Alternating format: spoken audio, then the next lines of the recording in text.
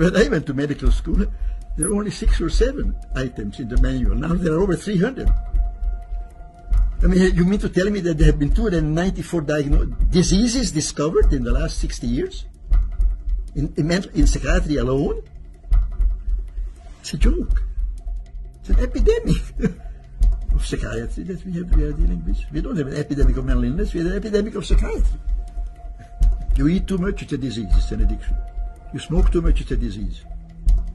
You are too unhappy, it's a disease. You're too thin, it's a disease. You're too fat, it's a disease. You have too little sex, it's a disease. You have too much sex, it's a disease. No free will, it's all chemicals. No self-discipline, no self-control.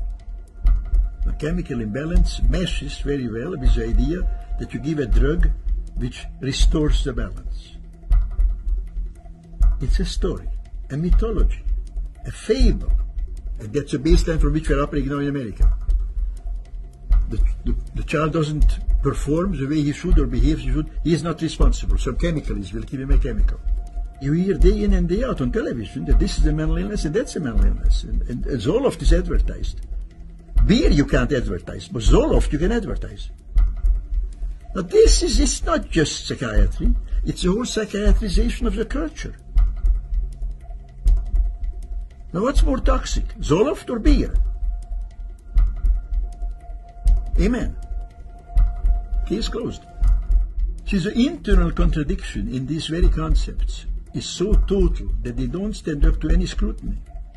Nobody has yet measured, demonstrated, or created a test to show that somebody has a chemical imbalance in their brain. Period. Psychiatrists are getting more and further and further and further away from this human-to-human touch. And they are becoming more and more quacks, where they talk and act and impersonate doctors. They talk about diagnoses and treatments and the brain and all this kind of stuff about which they know nothing. Zero. It's not science, it's politics and economics.